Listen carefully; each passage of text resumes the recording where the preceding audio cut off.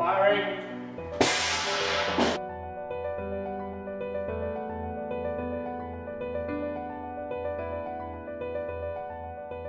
I think it's really important for other stakeholders in cricket helmet safety to see what we do here. So it's one thing Masuri employees that are working on product development to be seeing how the testing is done.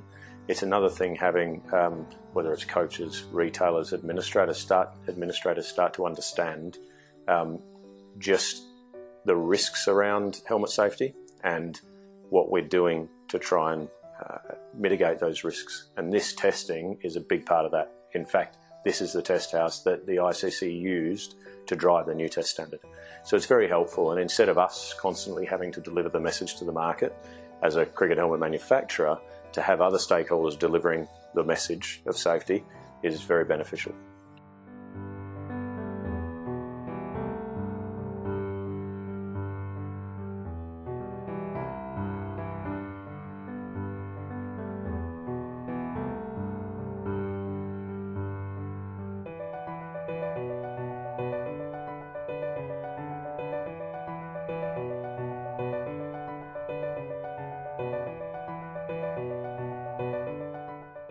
This is the new Vision Series helmet.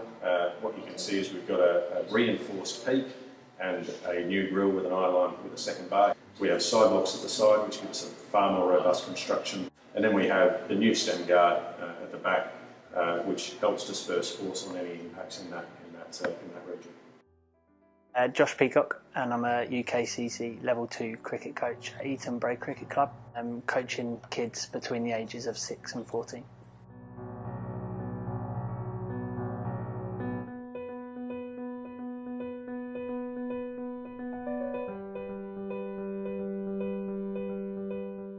So shocked at seeing the testing and the impact that these things can have.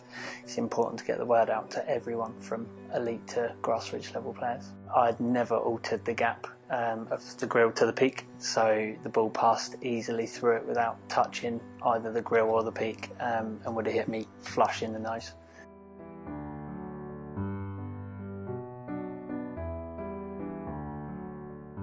You know, we saw Josh brought his helmet along, we put it onto the test rig, and it did not slow down the ball one bit. So whether that ball was hitting him at 80 mile an hour, 70 mile an hour, 60 mile an hour, it wouldn't have mattered. The helmet was not slowing down the ball when it hit the gap between peak and grille. And he was quite shocked to see that. So certainly he now understands the risks around batting, and he is going to clearly pass that information on to the people he knows. And it's very important for us to let other people pass on what they've seen rather than us always passing it on.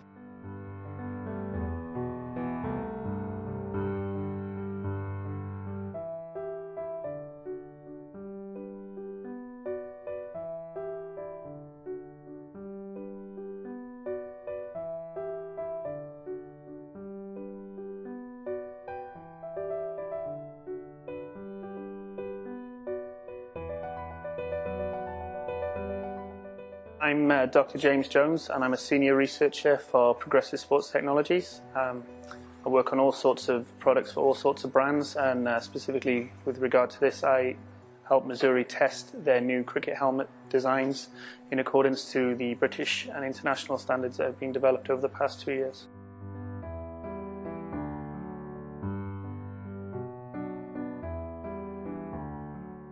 The Vision Series helmet has gone through a wide variety of tests here at our test facility. We have some projectile tests which fire a ball out of a compressed air cannon at the helmet in a variety of places, be it the gap between the peak and the grille itself, both of those conditions at a rotated angle, and also with the head rotated backwards to simulate a top edge off the bat. The helmets have also undergone some impact attenuation tests, where some drop tests have been conducted on the shell of the helmet to make sure that any ball impacts from the bowler or top edge are sufficient enough to protect the wearer.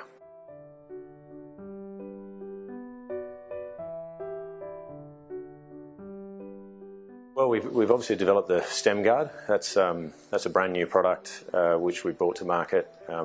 I think we're pretty proud of the amount of time it's taken us. It was one of the objectives when we started, to create an option for cricketers as quickly as possible, and to have a product from concept through to manufacture in less than a year is I think, something to be proud of. The next, well, we're talking to a number of the governing bodies around protection at bat pad, crowd protection, umpires protection, bowlers protection. There's a number of areas that have come to light with 2020 cricket because there's balls flying around at a rate of knots, and we need to look at who else is in the firing line and how we can protect them.